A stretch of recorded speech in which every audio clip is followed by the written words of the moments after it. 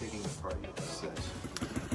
Hi, well, welcome to the channel, and I just wanted to lead you through an instructional video on how I installed some titanium valves into a 2002 CRF450. Now this project is actually a build that I started from scratch by rebuilding the engine, and then I built the bike around the engine in this project. So if you're interested in the project, look at other videos on the SoCal.hondabuild channel. But I'm just going to kind of lead you through what I did in inspecting this head and replacing the valves. Here it is actually running after I had done all the work. So these first few clips, I'm just going to show you kind of what the head looked like when I got it all apart and cleaned up. And you can see that the seats were in decent shape. When I did a leak test on those, initially, the one intake valve on, I believe it was the back left side, was leaking a bit, and it was the one that was in line coming right right out of the intake, right next to the intake. And so I took this head in, and I've recently had it inspected. But basically, through this video, I'm just going to show you what I did to clean it up here. So here I'm cleaning the head up and using a Dremel, a wire brush on a Dremel here, a small Dremel tool. And you want to be careful not to get into the valve seats when you're using a tool such as this.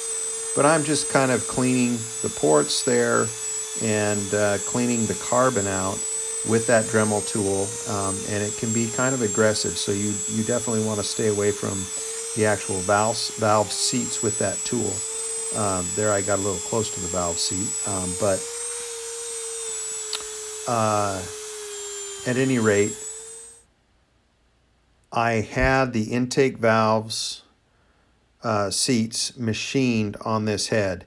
Use this Dremel tool here to clean it up, and then I used So we have the head a 200 cleaned grit up sandpaper. a little bit better here, and you can see the two intake valves and the two exhaust valves, and you can certainly see now the seat and the condition of the seat a little bit better.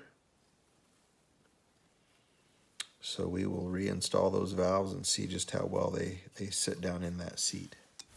So here I'm just installing the valves into place and seeing how well they seat down into that. Okay, just to install the new titanium valve and just having a look at how tightly it fits into the guide, and extremely tight fit. So very snug. I think my main concern was with the condition of these guides. They're in very good condition, so I feel pretty good about reusing those guides. I can reuse those guides and install these new titanium valves. So the first thing we're going to do is install these new valve guide seals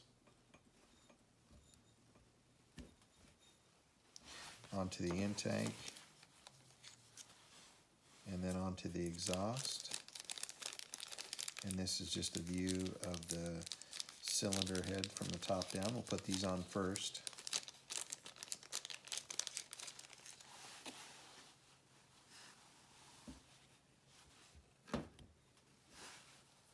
So I just put those seals in by hand, and then I used this tool to push them on down further in and seat them on the guides.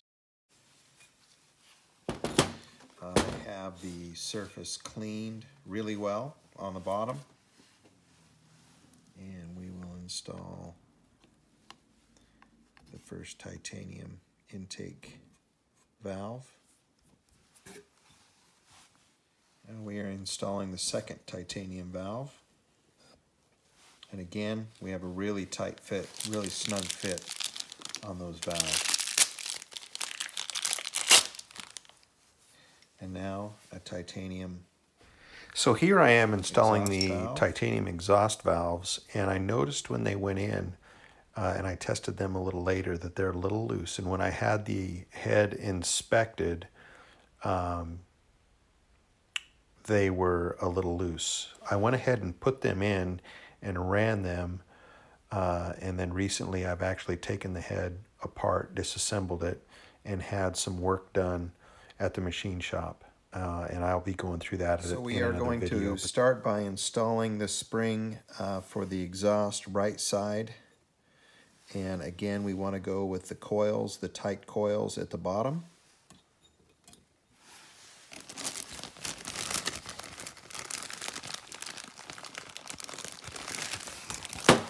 And we have our stopper.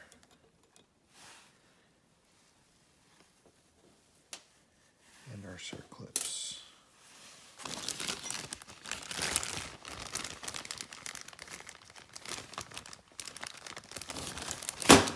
Okay, so now we have our right front exhaust valve that we are installing.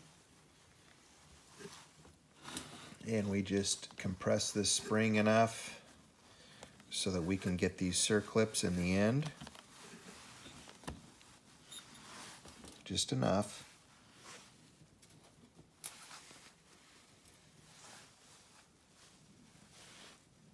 Put one side in, then the other.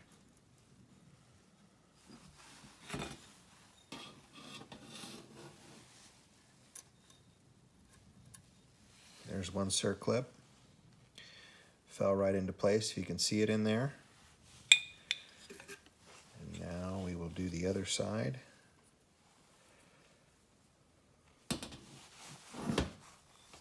We may have to push it.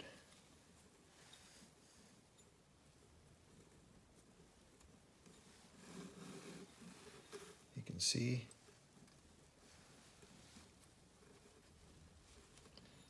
This is really tricky sometimes. Sometimes I use these needle nose pliers to drop that down in there. Now I have both clips installed down in there, and I'm just relieving the tension, and they should pop into place. And they do. Valve 1 is installed. While there's a little bit of tension on there, I will just tap on it with a hammer a bit, just to make sure that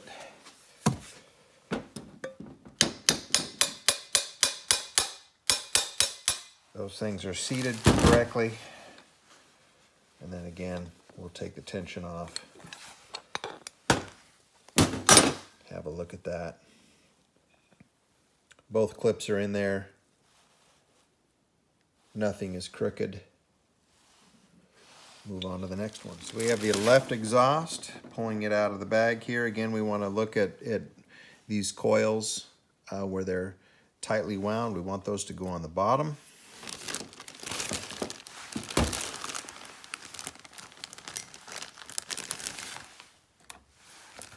Stopper. And then we get the two little pins. And again,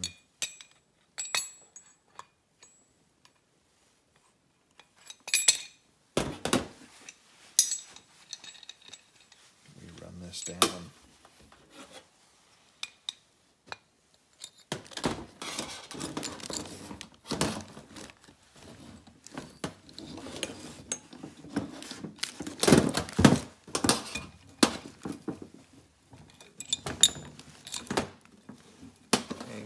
Now we're installing the left front. I'm pressing that pin down, or that spring down, quite a ways. We'll put the first stopper in.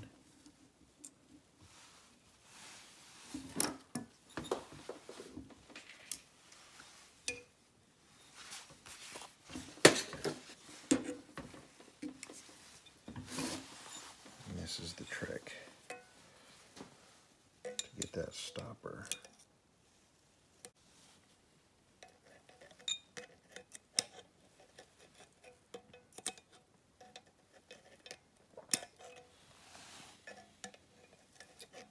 There we go.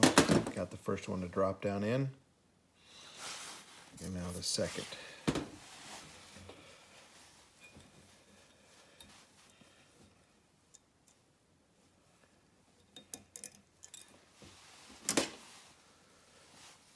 Okay, we have the second 2 pins installed. So we will begin to take the tension off here. And watch them pop into place, give it a little tap.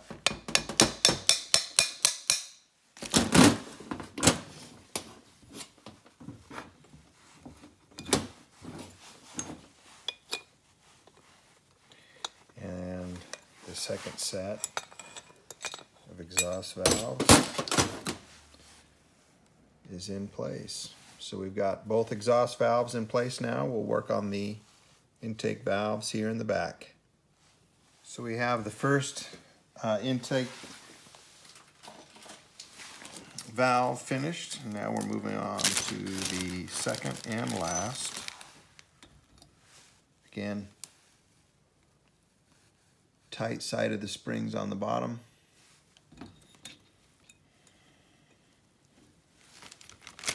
All right, well, we have all 4 valves installed. The 2 intake valves, 2 exhaust valves.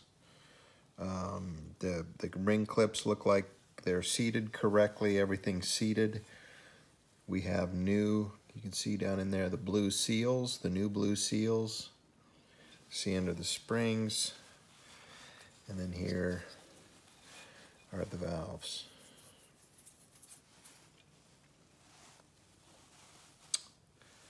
We are good to go. So that is it for this portion of the series of videos of the initial install. I ran it, the bike, for a little while with these titanium valves just to see how they would perform, and kind of wanted to do a comparison between those and stainless steel valves. So recently I've pulled the head off again.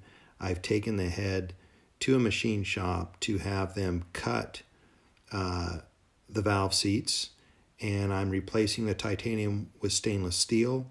So stay tuned for new videos coming out.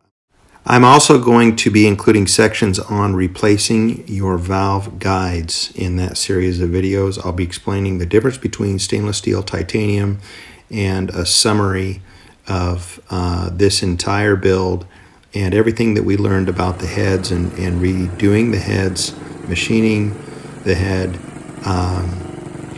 I'm also going to be talking a little bit about getting your bike running right after a build.